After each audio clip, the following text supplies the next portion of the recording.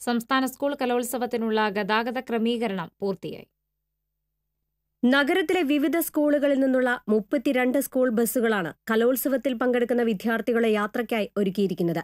കലോത്സവത്തിനായി വിവിധ ജില്ലകളിൽ നിന്നെത്തുന്ന വിദ്യാർത്ഥികളെ സ്കൂൾ വാഹനങ്ങളിൽ ആദ്യം താമസ സ്ഥലത്ത് എത്തിക്കും. 5 രാവിലെ 10 മുതൽ കലോത്സവം തീരുന്നതുവരെ റെയിൽവേ സ്റ്റേഷനിലും KSRTC സ്റ്റാൻഡിലും സ്കൂൾ വാഹനങ്ങളുടെ സൗകര്യം ലഭ്യമായിരിക്കും. 250ഓളം സൗഹാർദ്ദ ഓട്ടോറിക്ഷകളും വിദ്യാർത്ഥികളുടെ സൗകര്യത്തിനായി ഏർപ്പെടുത്തിയിട്ടുണ്ട്. രാത്രിയും വൈകിയും സ്കൂൾ വാഹനങ്ങളുടെ സൗകര്യം ഗതാഗത committee ഏർപ്പെടുത്തിയിട്ടുണ്ടെന്ന് convener O. Abdul Saleem പറഞ്ഞു. എല്ലാ സമയത്തും റെയിൽവേ സ്റ്റേഷനിലും ബസ് സ്റ്റാൻഡിലും വിദ്യാർത്ഥികൾ വിവിധ ജില്ലകളിൽ നിന്ന് ഇങ്ങനെ വന്നുകൊണ്ടിരിക്കും. ഈ വന്നുകൊണ്ടിരിക്കുന്നവരെ യഥാസമയത്ത് തന്നെ എപ്പോഴും അവിടെ നിന്ന് വിദ്യാർത്ഥികളെ അക്കോമഡേഷൻ സെൻറ്റർ ആദ്യം അക്കോമഡേഷൻ സെൻറ്ററിലാകും എത്തിക്കുക കൊണ്ടുവന്നുകൊണ്ടിരിക്കും. അപ്പോൾ അതിന് എപ്പോഴും ഞങ്ങളുടെ 2 ബസ് റെയിൽവേ സ്റ്റേഷനിലുണ്ടാവും.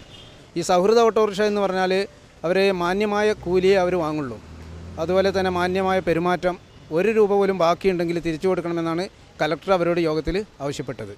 വാഹനങ്ങളുടെ ടെക്നിക്കൽ പരിശോധന പൂർത്തിയായതായി മോട്ടോർ വാഹന വകുപ്പ് അധികൃതർ അറിയിച്ചു. പരിശോധന പൂർത്തിയായ ബസ്സുകൾക്ക് പ്രത്യേക സ്റ്റിക്കർ പതിച്ചു നൽകും.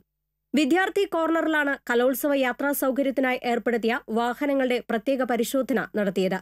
ഫസ്റ്റ് എയ്ഡ് ഉൾപ്പെടെയുള്ള സൗകര്യങ്ങൾ വാഹനങ്ങളിൽ ഏർപ്പെടുത്താൻ സ്കൂൾ അധികൃതർക്ക് നിർദ്ദേശം നൽകിയിട്ടുണ്ട്.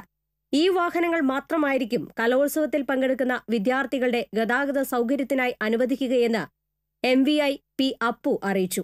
ഈ വാഹനങ്ങളുടെ ഡോക്യുമെന്റ്, ഡ്രൈവർമാരുടെ ലൈസൻസുകൾ, വാഹനത്തിന്റെ കണ്ടീഷൻ, ഇത്രയും കാര്യങ്ങൾ പരിശോധിക്കുക എന്നുള്ളൊരു ഉത്തരവാദിത്വമാണ് ഞങ്ങളിൽ നിക്ഷിപ്തമായിട്ടുള്ളത്.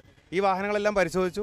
ചില വാഹനങ്ങൾക്ക് ചില ടയർ മോശം തുടങ്ങിയിട്ടില്ല. അത്ര മോശമായിട്ടുള്ള വണ്ടികളൊന്നും വന്നിട്ടില്ല. 1-2 വണ്ടികൾക്ക് ചില ടയർ കണ്ടീഷൻ കുറവ് അങ്ങനെയുള്ള കണ്ടിട്ടുണ്ട്. അത് നേരേക്ക് വന്നു കഴിഞ്ഞാൽ നമ്മൾ അവർക്കുള്ള സ്ലിപ്പുകൾ കൊടുക്കും. ആ സ്ലിപ്പുള്ള വാഹനങ്ങൾ മാത്രമേ സർവീസ് നടത്താൻ അനുവദിക്കുള്ളൂ എന്നുള്ള ഉദ്ദേശത്തിലാണ് സംഘാടക സമിതി.